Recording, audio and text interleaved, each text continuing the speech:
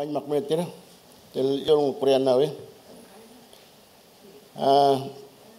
bokoro pan numalang yutindi tiel naw ko ngara ko time dia ngara tuanga isa tiel na kunwa gomrong numalang kaltan gi muka ngol ngara ngol bican belian wanga ngara pirale marki. So I just would like to thank Yutindi of Kumaj organizing and giving me an opportunity to speak here today. Thank you. Your bookmark, welcome to your country. Here you are on our ground and feel our hospitality and learn about our culture. My name is Yingiya Guyula. I am a Liadaling man of the Jambarapingo clan. This is my Yappa Karaura. She is a Liaga Miro woman. We want to share to you about education. Education is critical for our future. It is critical for our survival in the modern world, and it is critical for the survival of our culture. We see the world, we know the world, we feel the world through a Yolngo way, and our children are Yolngo.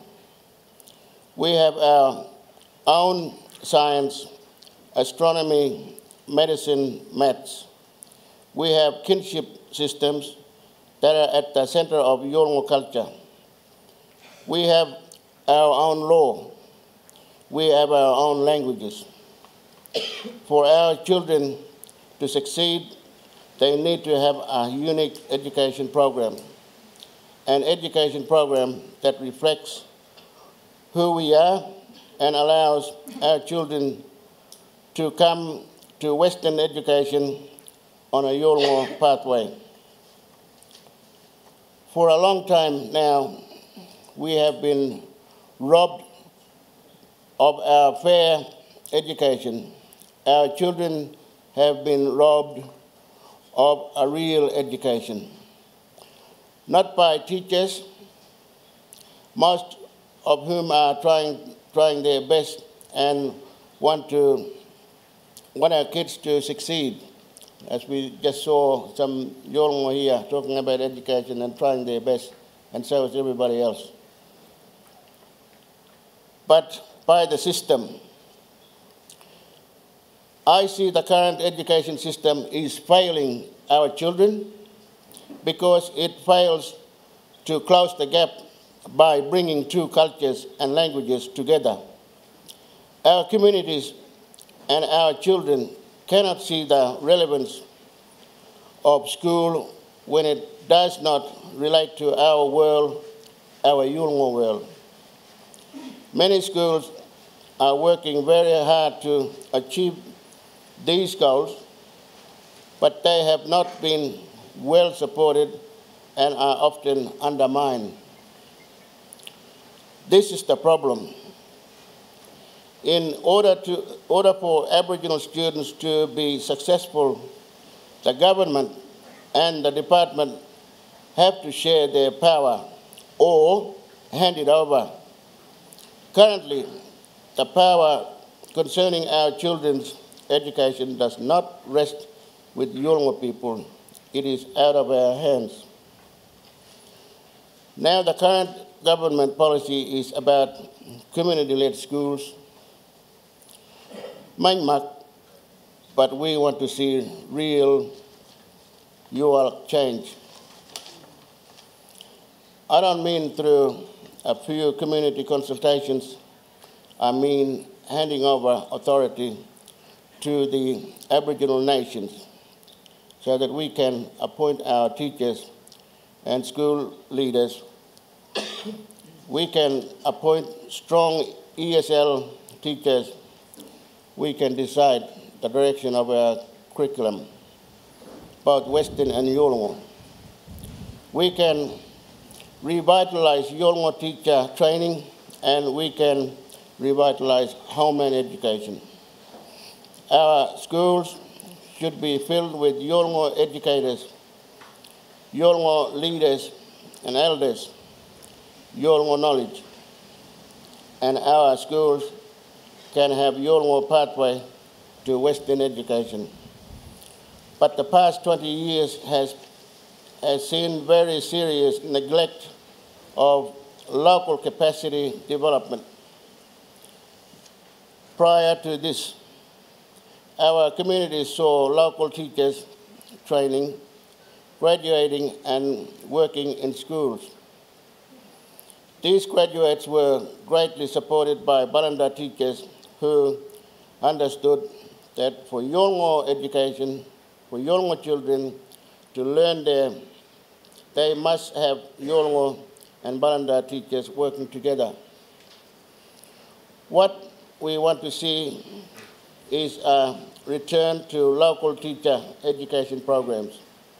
The loss of these programs has seen the loss of graduate teachers across our communities, and as a Yolngo teachers retire, we may soon see schools without any Yolngo teachers.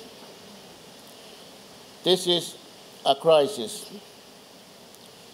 You see, school is failing because the system has been about trying to assimilate us.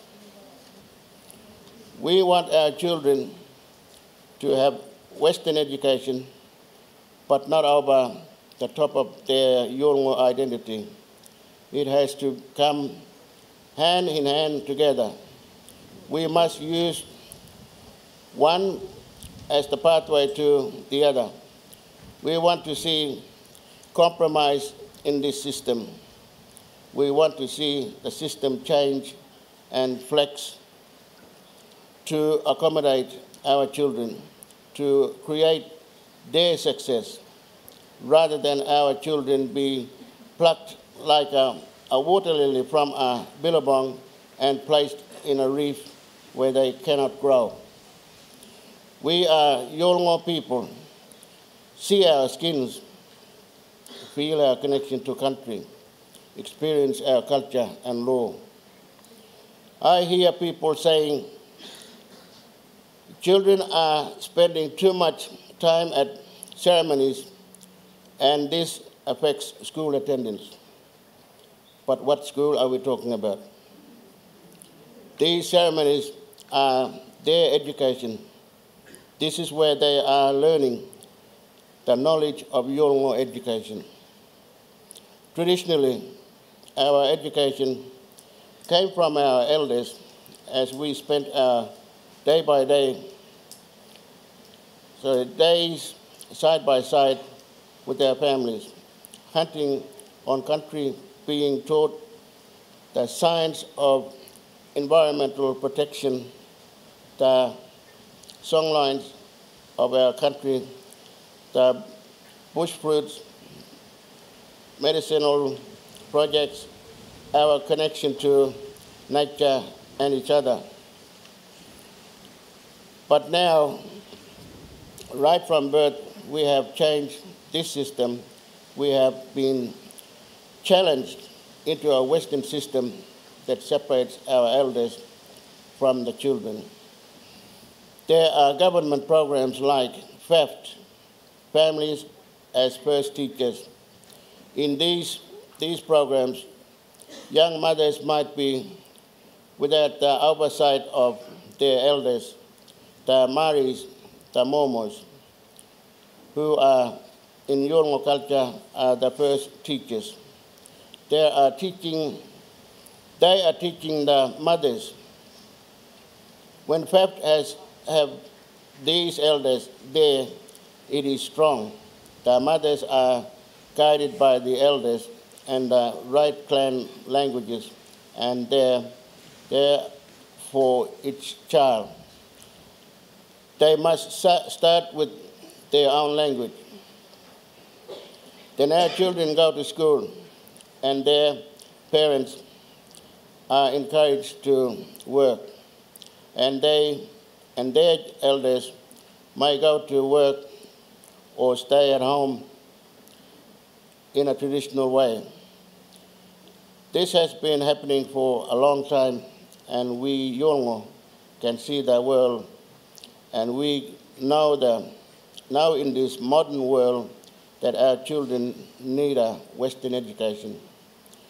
But to bring Western education, we must have a two-way approach, Yolngu culture and Baranda culture, running side by side, so that children are not caught between two worlds. They must be embraced by both worlds.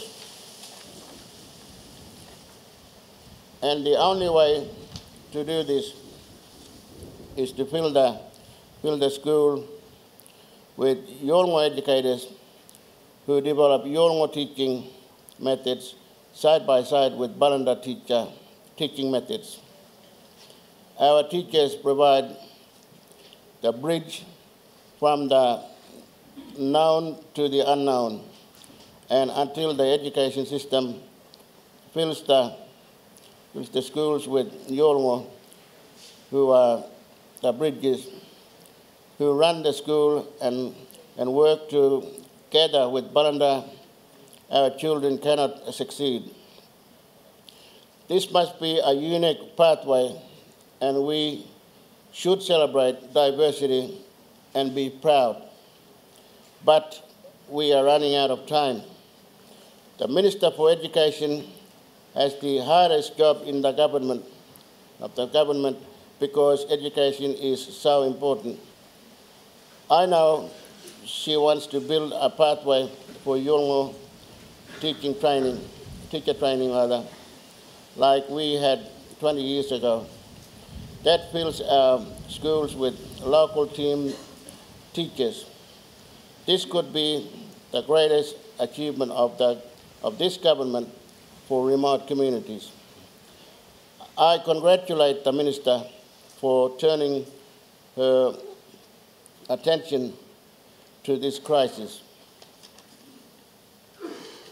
My Yappa is here today to share her story. She is the last trained Yolngu teacher working at Shepherdson College on Elko Island. She graduated in the 1980s with many other Yolngu teachers. I thank you for being here today and sharing her story. Thank you.